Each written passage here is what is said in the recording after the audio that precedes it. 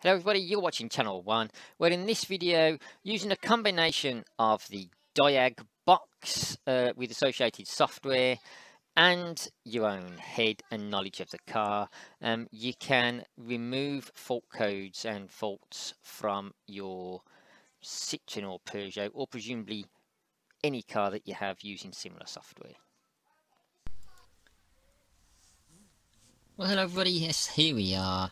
And with the suspension fault seemingly fixing itself. As I say, if you've watched previous videos, you will know I didn't end up replacing anything to get things functioning as they should again. I'm going to go through the rest of the faults. Ignition on.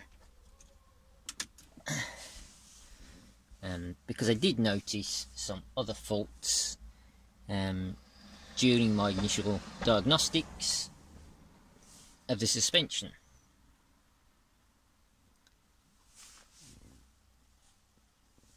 And I updated Windows on this laptop in the meantime, and now instead of improving things, it's made it go incredibly slowly.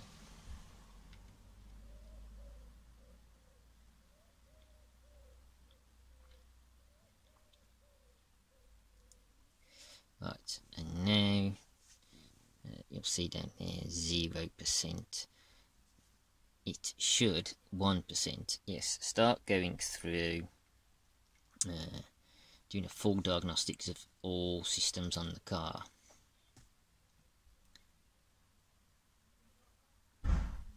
But it really is in no rush, like I say, since updating Windows.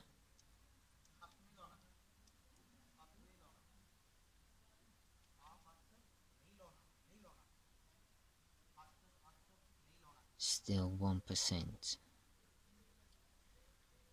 Ah, there we go. Yes, one fault in the built-in systems interface.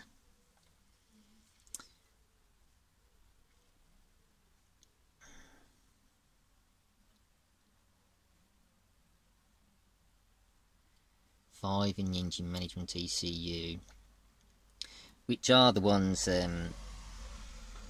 that were picked up on my initial diagnostics, and fingers crossed there will be nothing anywhere else. Although with it only at 8%, it could take a bit longer than expected. But this is what it does during a full diagnostics of the car. It has its own list of all the ECUs and controls that the car has, or potentially can have. It checks to see if they're fitted, and if they are fitted, it will check their function.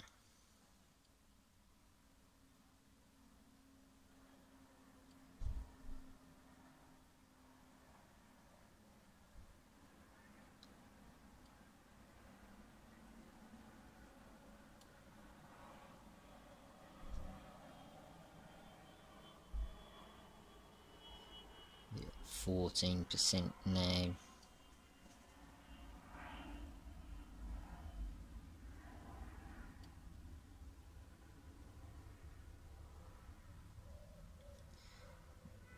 And pneumatic suspension, no faults.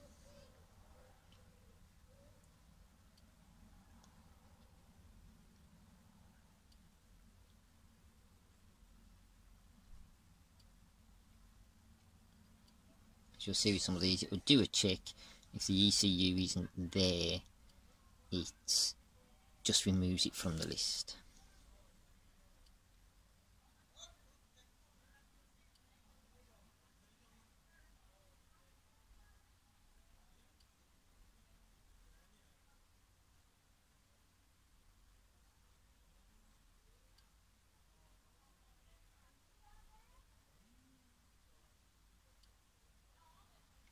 Look at 44% now.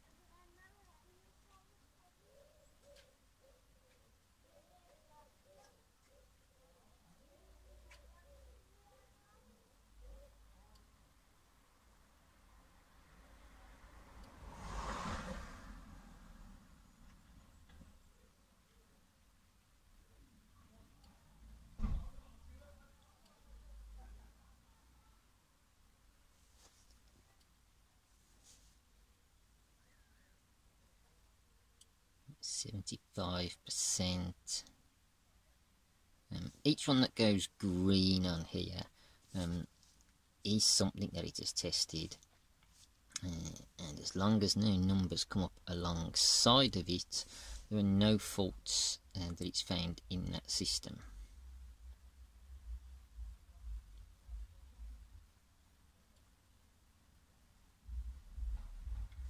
And out there, passenger door module, and it has got the right door open. Driver's door module, it has the left door open.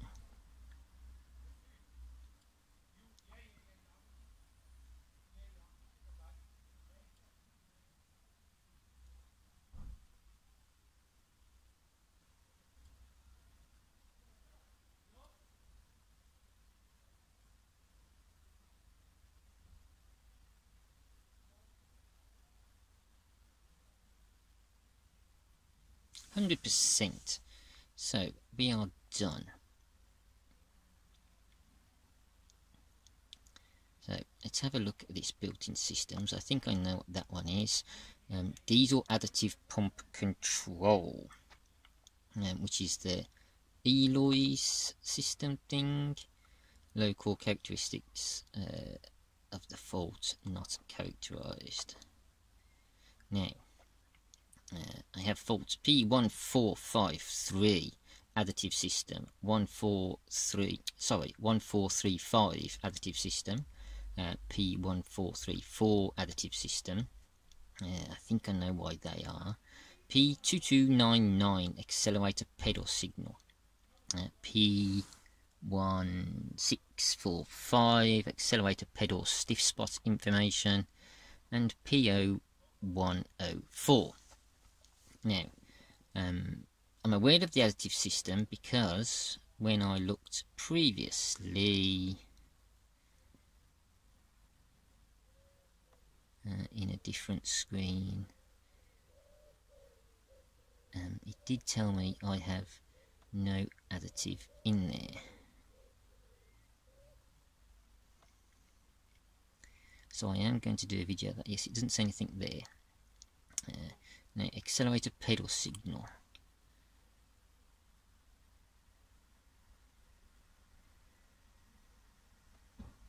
It is showing me at some point at a speed of 8 km per hour.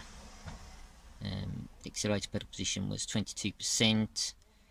The main brake pedal status unspecified. But I haven't noticed any faults with the throttle. This is another throttle one. The accelerator pedal stiff spot information. Cruise control, no error. Accelerator pedal 1 voltage. Engine speed 0. Status intermittent again. And there is one here for the airflow sensor, which if we scroll down, we have nature fault, open circuit or short circuit, positive, to positive, or to earth, or the if I can get my teeth in, or the sensor supply, or the signal. Now, airflow per cylinder 0. Air inlet temperature 335 degrees C. I can't believe that. And turbo pressure 900 and something millibars. Engine speed 0 RPM. Now, in a past video, when I did the air filter change, I disconnected the airflow sensor, and I can't remember at any point whether I ended up having the ignition on or off. So I am now going to go back to repair, because in here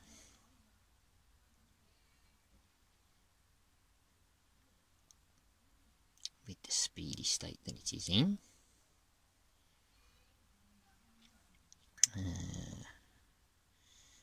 if I now go up to the engine management.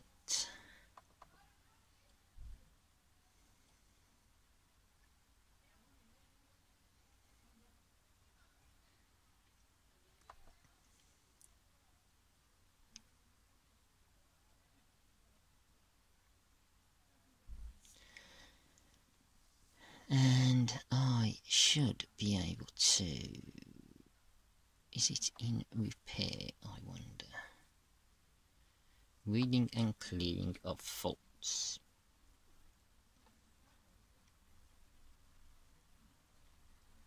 So I've done a full sweep of the car. And now I'm literally just looking at the one ECU. So, accelerator pedal signal. While driving the car, I have had no issues with the accelerator pedal at all. It has always responded as I expect. Can I click on multiples of these? No. So I am going to just hit erase there.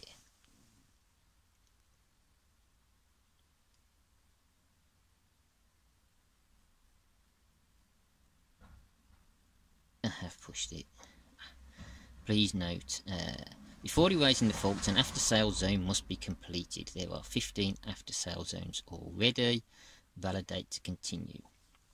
And that is basically just a memo, I think.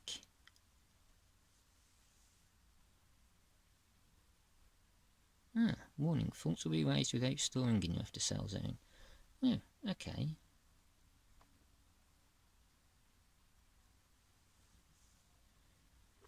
Mileage 87463, 87463.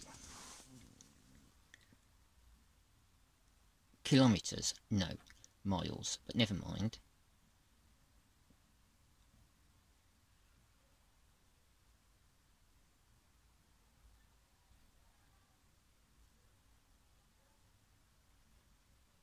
So information stored. So it is saved a new error, or a new record of erasing the error, error 16. So if you think it's only had 15 errors erased in the last 12 odd years since the car was made, that's not too bad.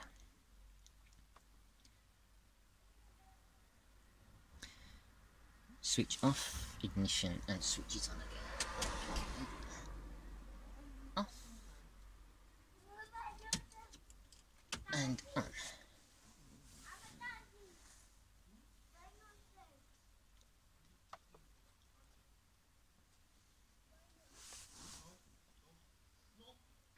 It's now doing a new fault code. Oh, and it has erased now the airflow problem, the throttle stiffness problem, and that throttle pedal signal problem.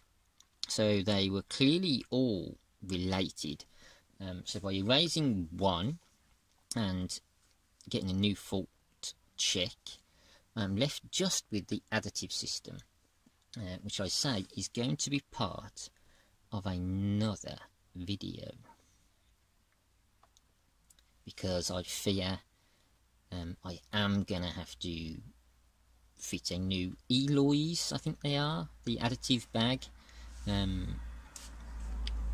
to enable the regeneration process to keep the EGR valve and is it the fat valve, all the diesel particulate removing systems that are on the car, to keep all those clean. So there are some other problems now cleared.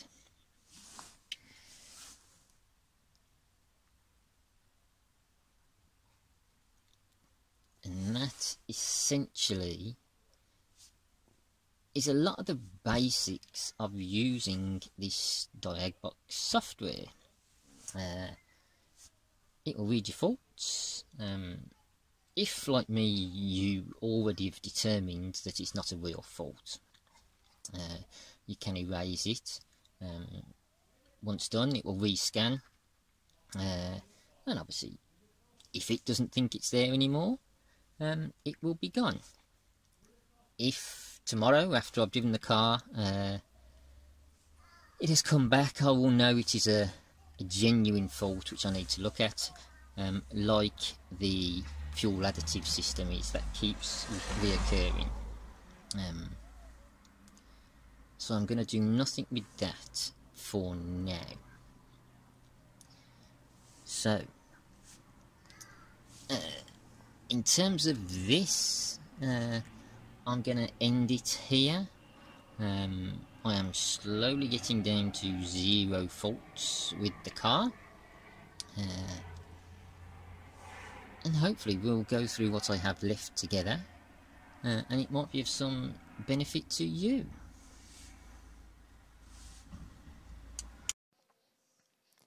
And there we have it. Combination of, yes, using my own knowledge of the car from driving as to whether you felt any faults, what you may have done to it in the past, and of course the software telling you what it knows from the car. You can erase faults and feel quite confident your car is quite healthy.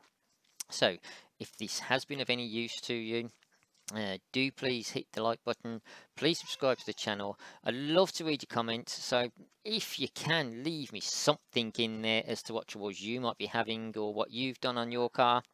And I will also leave in the description below where I got this software and system from, for if you feel you need one yourself. So thank you very much again, do take care, stay safe, peace everybody.